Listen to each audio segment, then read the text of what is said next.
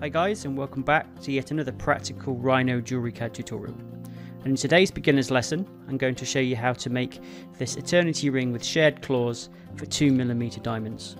As well as the how, I'll also be explaining the why, breaking down my decision making process along the way. With that out of the way, let's get started. And before we get stuck into the tutorial proper, let's just have a quick look at my setup. So the first thing we'll do is go to File at the very top left of the screen. Then we'll go to Properties. On the left hand side, go to View, press the little arrow to expand, then Display Modes, then click Shaded. And if you go down to the bottom of this list, where it says Visibility, uncheck Show Isocurves and also Show Mesh Wires, press OK. Now to Layers. Let's delete all the layers apart from the default. So to do that, I click on Layer 1, then hold down Shift on the keyboard, click on Layer 5, and we'll press the red cross to delete those layers. So we're just starting with one layer and we'll add extra layers as we need them. Now if we go down to the bottom left of the screen, make sure that you've got End, Mid and Quad checked, Project enabled, and then below there in the center of the screen we have Ortho, OSnap, Gumball and Record History enabled. And with Record History, let's right click and check that you've got Always Record History checked and also Update Children. Now with that setup done, let's get started on the tutorial. The first step is to import our 2mm diamond model to work around. So we'll go to File, Import, find our 2mm round diamond cut 3DM file. I'll put a download link in the description of the video. And with that selected, we click Open. This will import it into our world. So let's maximize our top view and zoom in on the stone to get a better look. And the first thing we're going to do, as with all settings, is put in a curve which matches the girdle of our stone. So we've got a round stone, so it will just be a circle. So I'll go to the circle command here on the left, and for the center of circle, I'll snap to the center or the end snap of my stone, the cooler in other words, and then I'll snap to 12 o'clock on that projected end snap. Now we need to move this stone in the curve to the height that we want it to sit above the finger. So we'll need to put in a ring rail. So let's go to the new layer icon here on the right, and we'll call this ring rail, and we'll change the color of the layer by clicking the black swatch, and we'll choose brown from the list and OK, and then we'll also make ourselves active on this layer by clicking just here underneath the C column, which is the current layer. Now let's go into the front view, because we always draw our ring rail in the front view. We're going to go to the circle command again on the left. It asks me for the center of the circle, so I click, or rather I type 0 and press enter. And then it's asking me for the diameter. So I'm going to type in 16.7, as that's about a UK size M, and press enter. Now we're going to grab the stone in the curve, and using the green arrowhead on the gumball, we're just going to drag this up until the coolet sits just at the top of our ring rail. You may need to do this in a few goes, so let's just zoom in. Get this nice and accurate. There we go. And now I want this to sit 1mm above the finger, so I'll click once on the arrowhead of the green gumball handle, like so, type 1 and press enter. So now that's 1mm above. So now we need to work out how many stones we can fit into the model with the correct spacing between each stone. So let's start with the spacing. I'm going to draw a line with the polyline tool, with the start of the line as being 0, enter. Now if I hold down Shift, that will temporarily turn off Ortho to give me greater control. And I'm going to approximately place a line which lines up with the girdle of my stone on its left, and then left click. Then I just press enter to finish drawing. And then we're going to type offset into the command bar. Choose our curve to offset, which is this line we just drew. And then we're going to type in a distance of 0.2, press enter. And then make sure that we click on the left hand side of the line, left click, and that will offset this line 0.2 away.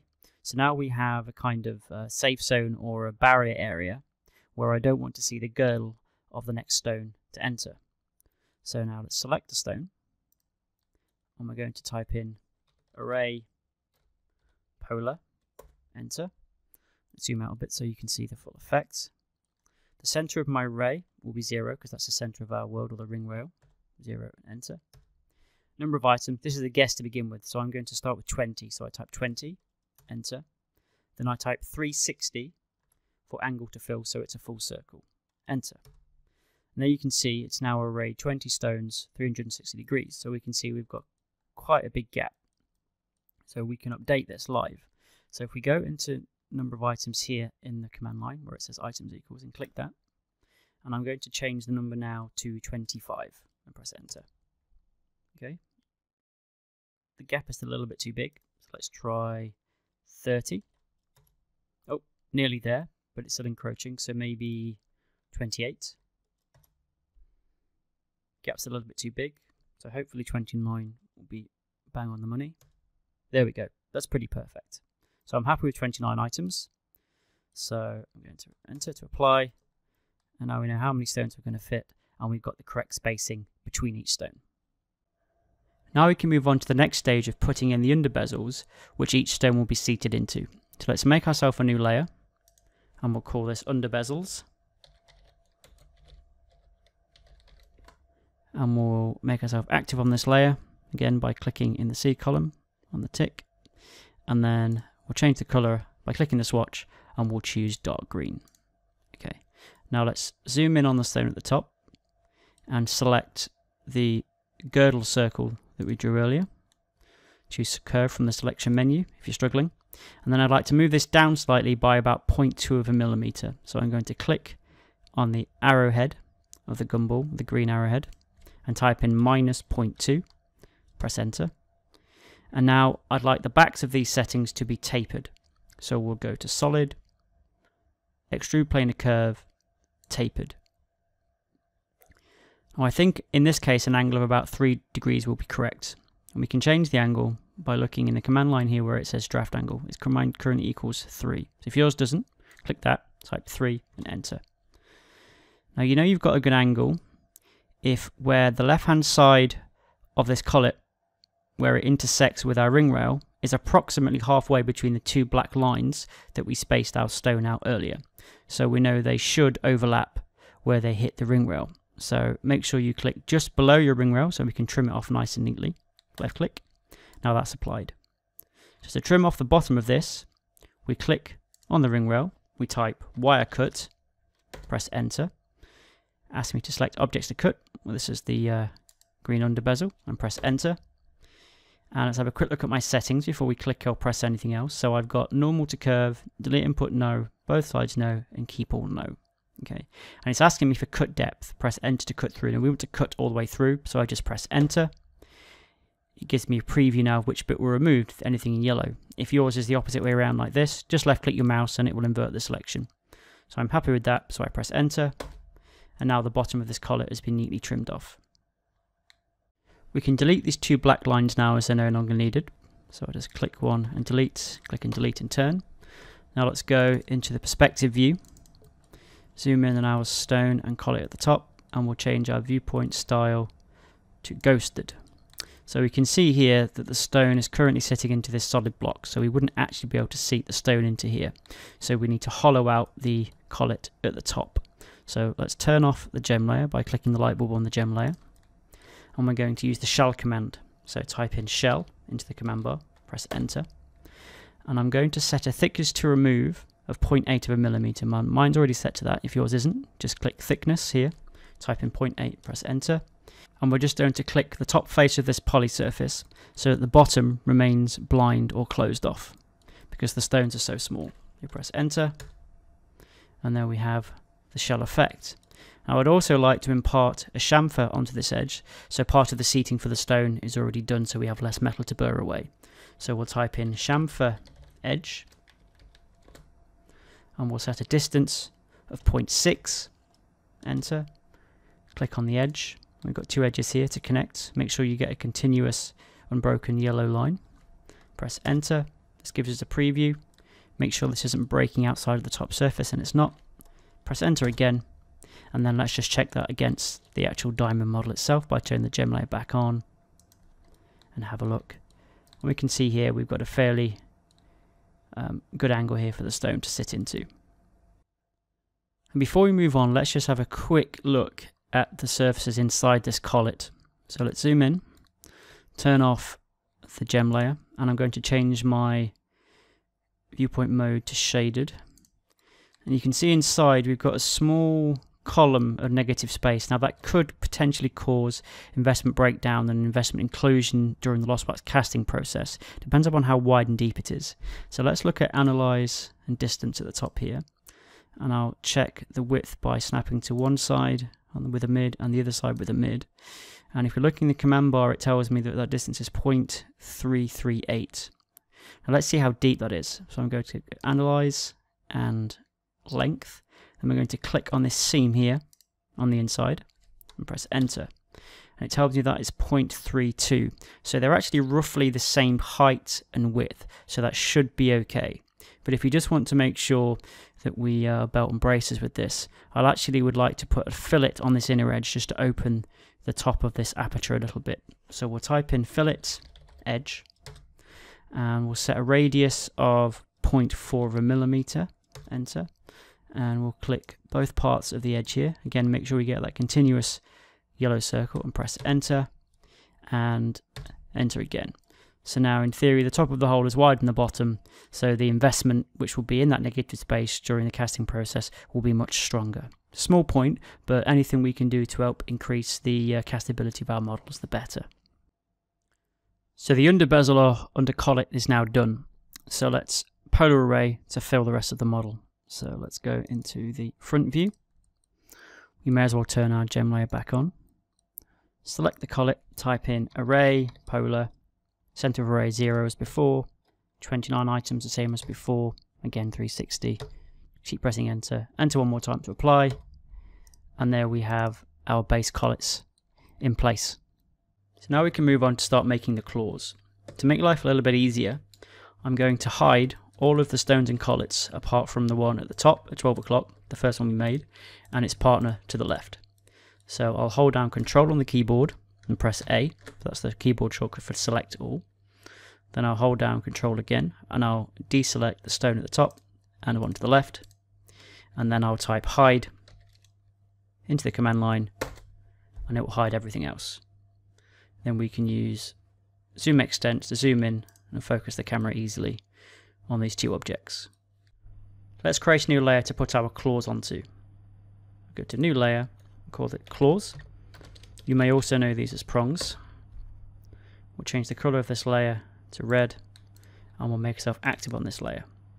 Now I want to create a center line curve between these two stones so that we can then pipe to create a claw which is shared between the two of them. So we're going to do that by first creating a center line for a hypothetical claw on each stone individually, and then we'll create an average. So we'll use the ExtractIsocurve command. We'll choose first the surface on the right here, making sure that our extraction line is vertical. If yours is horizontal like this, just click the toggle in the command line. Then snap to the bottom left facet corner point here on the center stone, enter. Deselect the curve, press enter again to repeat the command. Select the bezel on the left and snap to the opposite corresponding facet triangular point at the end here. So now we have two curves opposite each other. Now to create a center line between them, we're going to use the tween curve command. So tween curves. It says select start and end curves, just select both of your curves. And you can see it gives me a preview of a curve between the two of them. So I'm happy with that, so I press enter. Now we don't need these two curves anymore, we can be deleted. And if we look, we'll see we now have a curve that fits exactly between these two stones at the correct angle and in the correct position. Before we can pipe this curve into a 3D claw, we need to extend its length a little bit at the bottom and quite a bit at the top. The extension at the bottom is so we can trim it neatly with our finger rail so it matches the bottom of our bezels. And we need to extend it at the top so it's long enough for the setting process. And the bottom's easy enough, we're just going to extend it by a set distance. So I'm going to type extend, type 0.5 for my distance, and then click the bottom of the claw. Now this curve is 0.5 millimeters longer at its bottom. Now to extend the top, how far do we extend it? In a scenario like this, I would click my center stone, Control C, Control V to copy and paste, and using the gumball arrow, we'll drag it up until its coolet is level with the girdle of the diamond below. Now ideally I want to extend this curve here so that its top is approximately level with the coulet of the new stone I pasted and moved above. So I will type in extend again. I'll set a distance this time of 0.25, so I've got a little bit more control over the length extension each time.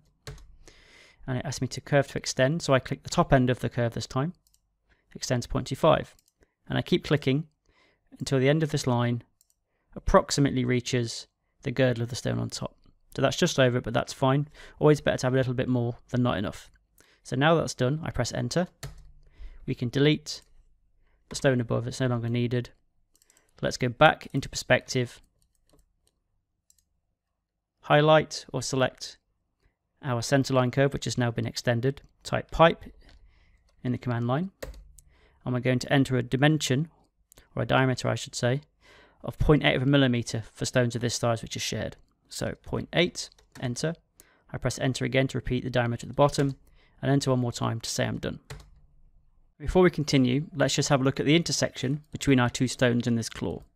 So let's spin ourselves around this way, and we'll change our viewpoint style to ghosted. And what I'm looking for here is a small amount of intersection between the girdle of the stones and the shared claw.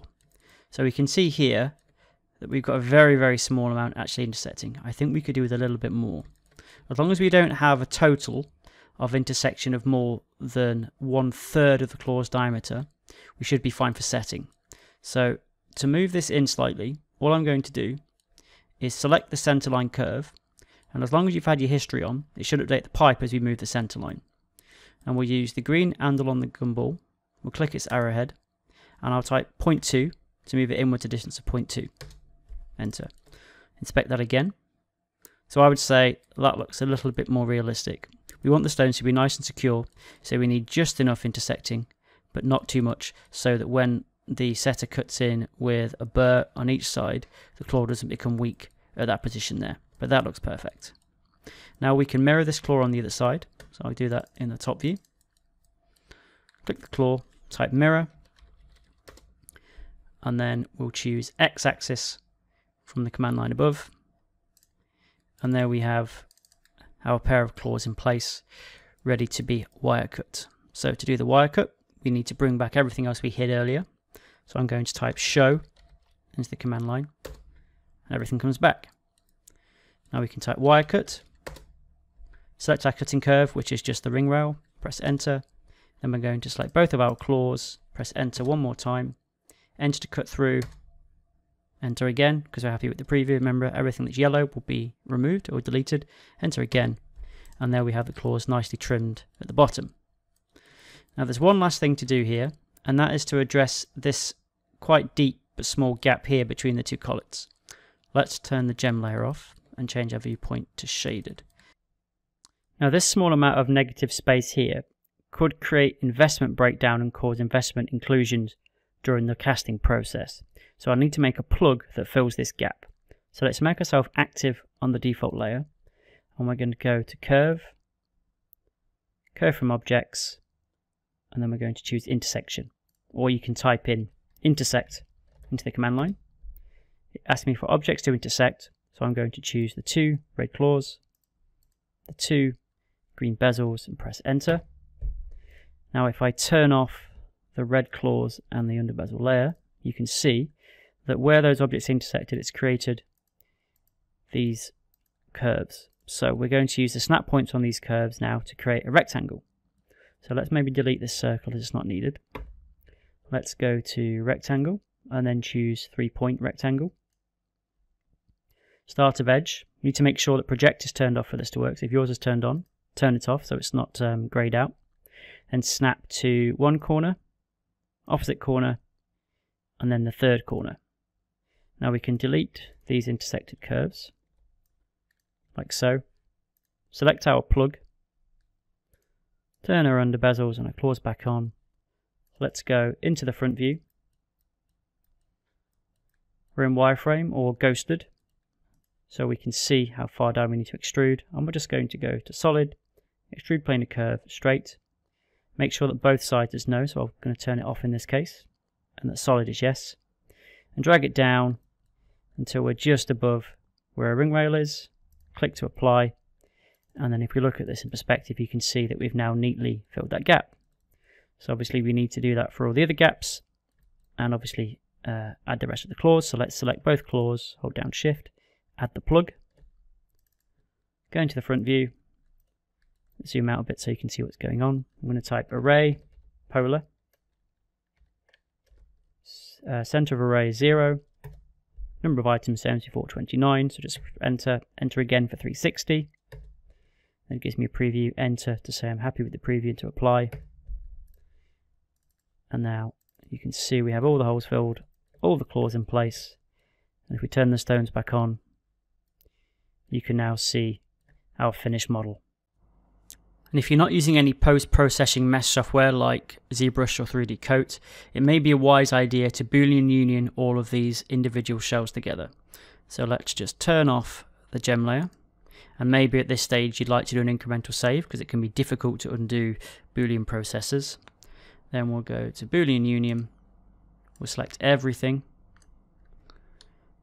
press enter, cross all your fingers and toes, and then we have one closed mesh.